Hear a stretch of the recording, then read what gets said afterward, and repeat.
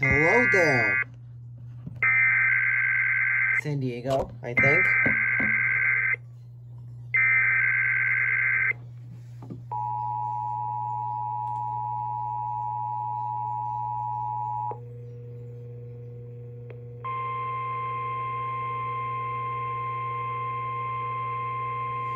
This is a test of the NOAA radio warning alarm and EAS signal. I'm not sure what office this These is. signals are used to activate specially designed receivers when warnings or selected watches are issued for potentially dangerous weather situations. Tests of these receivers are normally conducted each Wednesday between the hours of 11 a.m. and 12 noon.